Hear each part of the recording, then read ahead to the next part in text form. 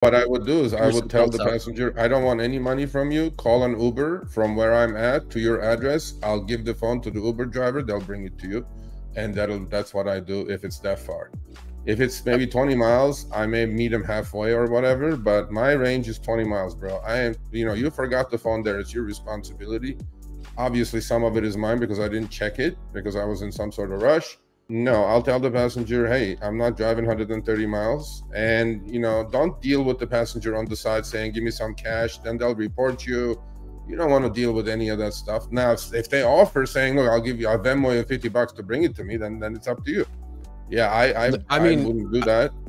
For Let me them teach a personally, lesson. I would do what a couple of people in chat are doing, and they're saying, dude, to either mail it or have it FedExed or something. Yeah, exactly. And I mean, I think that would be a much better option, because then it's probably going to be cheaper than doing Uber Connect to drop that package off.